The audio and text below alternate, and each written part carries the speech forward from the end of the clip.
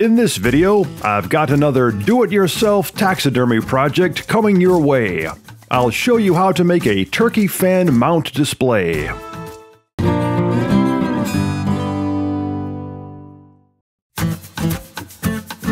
If you harvested a nice bird this turkey season and would like to both honor the memory of such a fine creature as well as immortalize a great day in the woods long after your bird has been eaten, then doing a tail fan display mount such as this one is a great way to do so.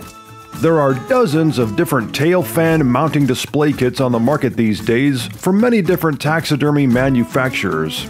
But I've always especially liked the ones that look more like the actual bird instead of just the tail feathers.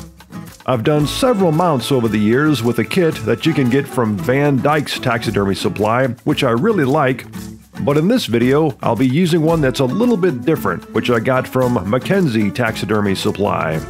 This one features the bird in more of a side angle, which will be perfect for this particular turkey, as it had two beards.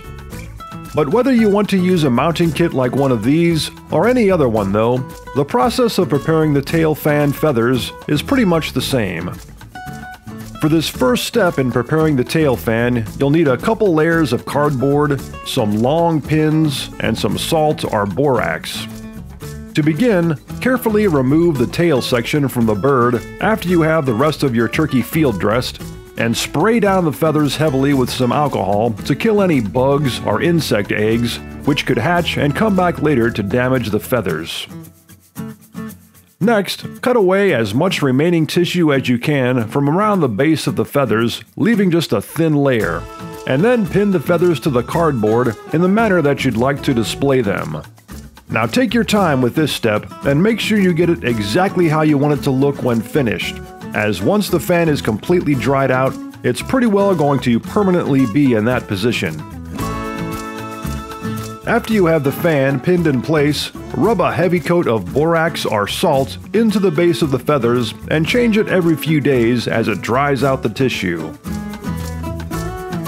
In a similar manner, carefully remove the beard from your turkey at the base and place it in a cup of salt or borax.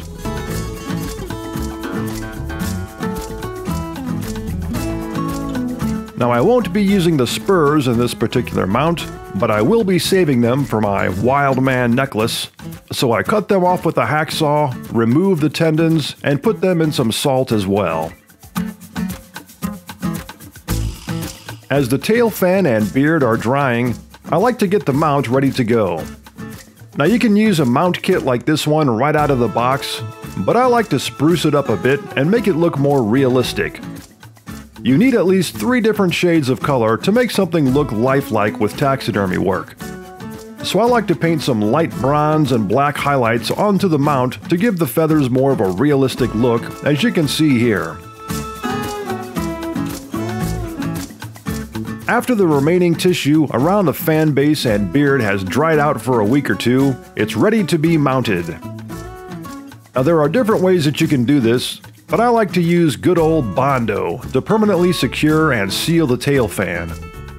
I first mix up a small batch and work it into the backside of the tail fan, paying close attention to getting the Bondo in between the feather bases, as you can see here. And when it's dry, I flip the fan over and do it again on the front portion to hold it all together.